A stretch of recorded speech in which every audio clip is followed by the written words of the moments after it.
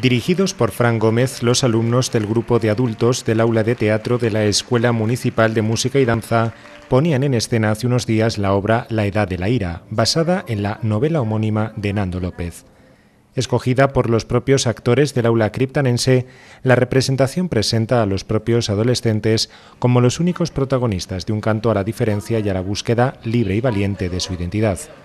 El hilo argumental se centra en el presunto asesinato cometido por un estudiante de bachillerato, el cual centrará una investigación en la que a través de sus amigos y compañeros de clase se percibirán los miedos, sueños e inquietudes de esta generación.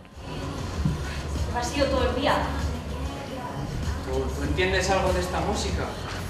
Nada, ¿eh? ¿Ves? Sí, espera, que lo expliques esto. Cuanto menos se entienda la canción y más triste sea, pues mejor. Los casos son ellos, minoritarios.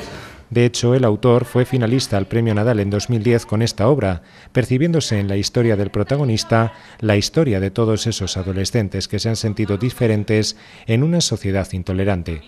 Podemos decir que el gran talento actoral de los alumnos del aula de teatro permitió a los espectadores descubrir la gran fuerza dramática de esta obra, considerada por muchos como una de las piezas teatrales del momento. Por vestir de una manera o de otra, por hacer todas esas mierdas que nos han dicho que hacen que las culpables acabemos siendo nosotras. ¿Qué paso? Paso. Prefiero esperar a que se canse. Incluso a veces preferiría que no supiera que existe.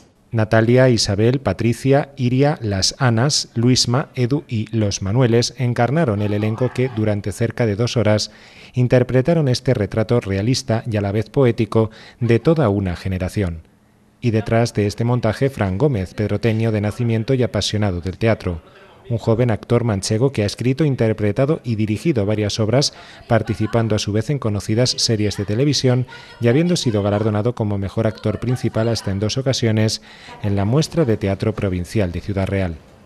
Si quieren descubrir algo más de esta representación, les informamos que podrán verla este próximo fin de semana en las pantallas de Mancha Centro Televisión.